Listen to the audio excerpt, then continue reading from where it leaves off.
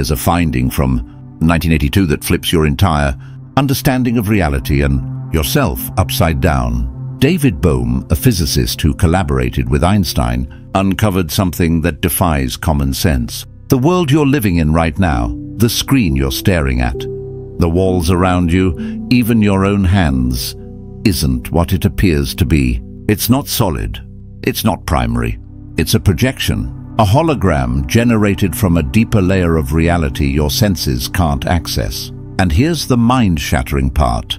You're not the audience watching this show. You're the field creating it. Think about a hologram. From a distance, it looks three-dimensional, tangible, real. But reach out and there's nothing. Just empty space. The image isn't the object. It's light patterns decoded from a flat surface into the illusion of depth. Bohm realized the entire universe operates like this. Everything you experience, matter, time, space, even your thoughts, is what he called the explicate order, the unfolded, visible projection. But behind it lies the implicate order, a hidden, unified field where everything truly originates. And this hidden layer plays by entirely different rules. Distance, meaningless. Time, not a barrier. Separation between you and others. That's just a feature of the hologram, not the source. At the deepest level, everything is one, not poetically, but physically. Bohm proved this through something he named the quantum potential, an invisible field where every thought, emotion, memory, and future possibility already exists, folded into wholeness, constantly unfolding into your lived reality. Most people hear this and shrug it off as abstract theory. But what if it's the key to why some people transform overnight, while others stay stuck for decades? What if the difference isn't discipline, trauma severity, or effort, but whether someone learned to work with the source field instead of just tweaking the projection? This isn't for those wanting quick fixes or feel-good affirmations. You've already tried those, the visualizations, the mantras, the just think positive advice. And it didn't work, not the way they promised. Because deep down you carry something heavier than pain. You feel broken at the core. Like your childhood didn't just wound you, it shattered something essential. Your trust, your joy, your sense of safety. You've done the work, therapy, meditation, shadow integration, plant medicine, and gotten temporary relief. But then you hit a wall. You understand your patterns, but can't change them. Worse, you watch others heal. They post breakthroughs online, talk about forgiveness and freedom, and you wonder, what's wrong with me? Am I too damaged? Is my pain beyond repair? And beneath all that, there's a quiet terror of hope, because hope got crushed when you were young. Every time you dared to believe change was possible and it didn't happen, it chipped away at your resilience. So now you stay curious, but guarded. You study quantum physics and consciousness, yet keep a mental distance. This sounds powerful, but it won't work for someone like me. I know that voice. I've lived in that space too, not your story, but that feeling of being irreversibly fractured, watching others live in a world that didn't betray them at their foundation. But here's what Bohm revealed. And this isn't spiritual bypassing. You were never broken, not after healing, not because you're strong, never. At the level of the implicate order, the quantum ground of all being, wholeness is indestructible. Your pain was real, your trauma mattered, but your essence, it couldn't be damaged. Bohm proved this with a simple experiment. He placed a drop of ink into a cylinder of clear glycerin. When he turned the cylinder slowly, the ink stretched, thinned, and vanished, seemingly destroyed. But when he reversed the rotation, the ink reformed, exact shape, exact position, as if it had never disappeared. The order wasn't lost. It was folded, hidden, but intact. That's you. Your innocence, your joy, your capacity for trust. They didn't vanish in childhood. They unfolded into the implicate order. They're still there, not as memories, not as potential, as present reality, waiting to unfold again. Bohm showed that at the quantum level, Nothing is ever truly lost. Particles don't disappear. They retreat into the field and can return. You are not your trauma. You are a totality, enfolded across all of space and time. The broken you isn't a fixed identity. It's just a recurring pattern of unfoldment. And patterns can shift, not by fixing pieces, but by allowing a different pattern, wholeness, to emerge from what's always been whole. Remember those moments as a child? Pure laughter, sunlight on your skin, effortless presence. That wasn't a lost version of you. That was wholeness unfolding, and it's still accessible now from the implicate field. So the real question isn't, how do I fix myself? It's, how do I let wholeness unfold again? You don't need to resolve every cause. You just need to shift one point in the pattern, and the entire hologram transforms. I know what you're thinking. Infinite causes? That sounds impossible. But you're not meant to control them. You're meant to work with the quantum potential, the invisible field Bohm discovered that connects everything, everywhere, all at once. Unlike gravity or magnetism, this field doesn't fade with distance. It's equally strong here, there, and everywhere. Your thoughts aren't just brain noise. Your emotions aren't private. They ripple through this field, shaping the very fabric of your reality. That's why forced positivity fails. But genuine inner coherence creates real change. You can't manipulate the projection. You must transform the source. Let me be clear, your trauma was real. The abuse happened, the neglect cut deep. The explicate order, the world you live in, is real. But it's not the final truth. It's not permanent, and it's not who you are. You're not a broken image trying to fix itself. You're the field generating the image.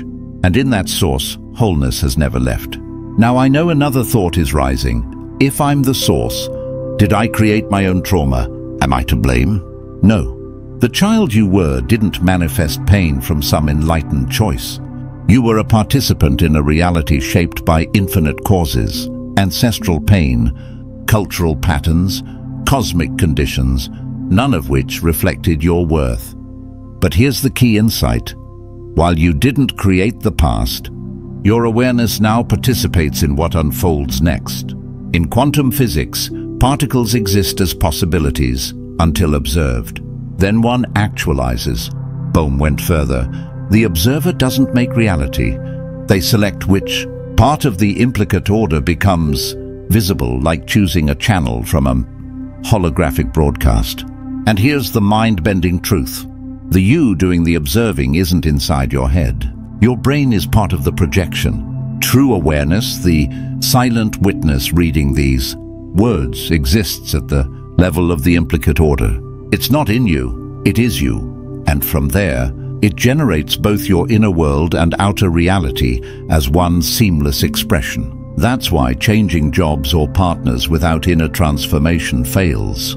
You're still tuned to the same frequency. Unworthiness, fear, abandonment, so the same patterns replay, just with new faces. Real change begins when you stop trying to control the outside and start aligning with the source. Even more, the quantum potential connects not just space, but time. Past, present, and future all exist now in the implicate field.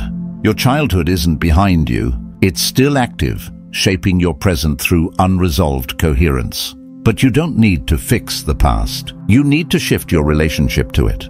Let the pain unfold, not to stay there, but to release the resistance that's locking it in place. Take repeating relationship patterns. Psychology calls it attachment. Bohm would say it's coherence. You're still tuned to a frequency shaped by early wounds. No matter who you date, the same dynamic emerges, because the source pattern hasn't changed. The shift doesn't come from choosing better people. It comes from feeling the buried terror, grief, or shame fully, so your coherence changes. Then, without effort, a new pattern unfolds. This isn't about positive thinking. It's about tuning. Imagine a radio. Countless stations broadcast through you right now. Music, silence, chaos. but you only hear the one you're tuned to. Your nervous system, beliefs, and emotions are that dial. Trauma didn't just hurt you, it retuned you to frequencies of danger, shame, or isolation. It kept you alive, but now it keeps you stuck. Therapy, EMDR, shadow work, they help, but they often stay in the explicate layer, rearranging the projection. True freedom comes when you shift your coherence at the source. And how? Not through technique, not through more doing, but through feeling what you've avoided. Let the suppressed wave rise, fully, briefly, and pass. Not to drown in it, but to complete it.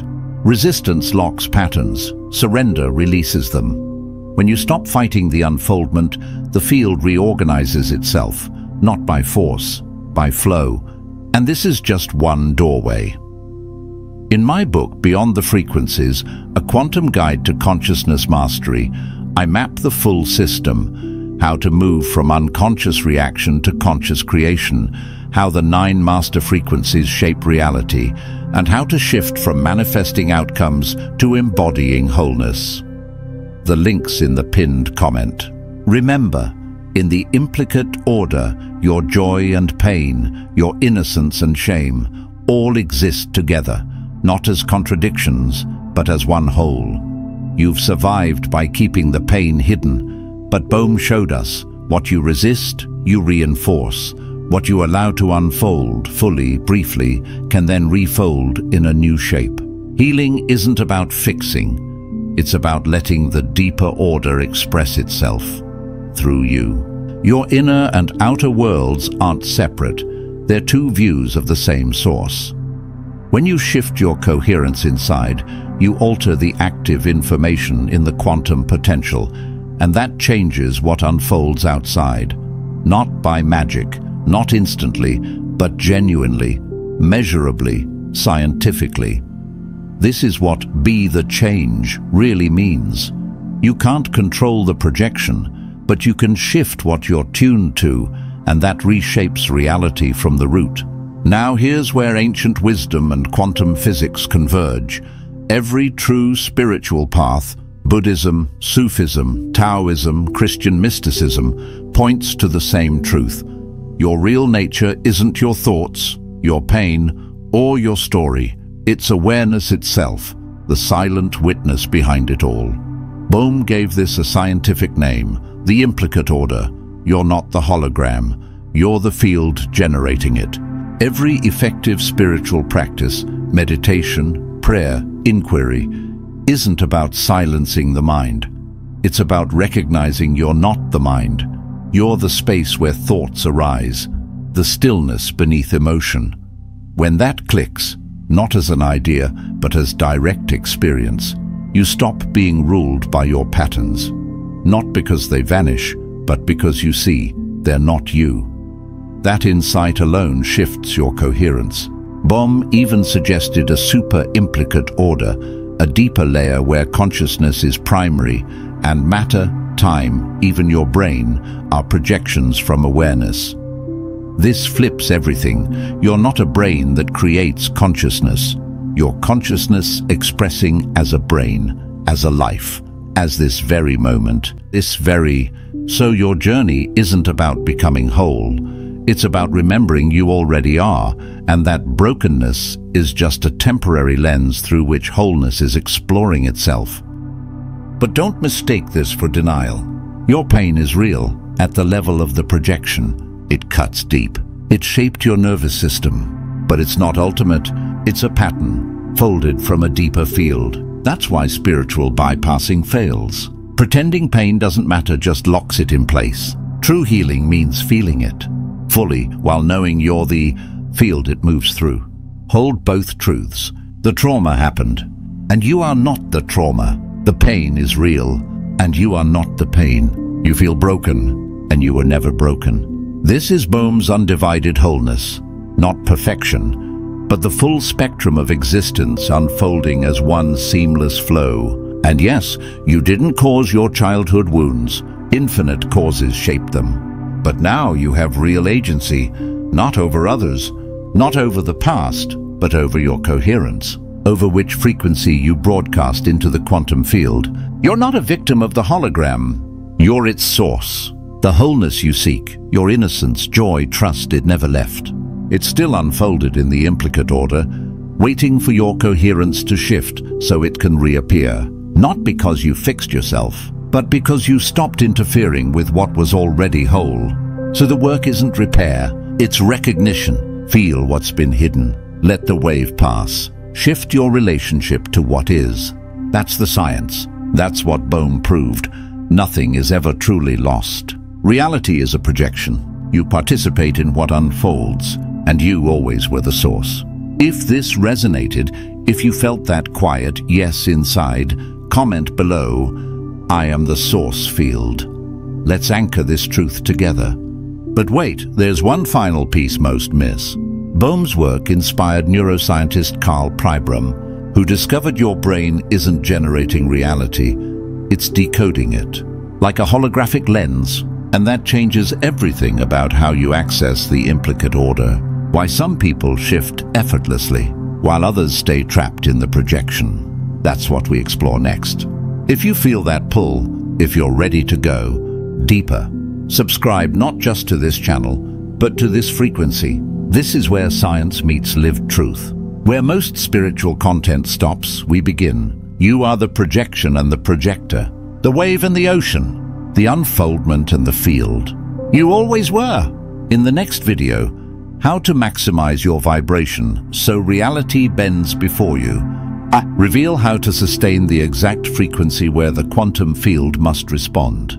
Not a temporary boost, but becoming the frequency itself.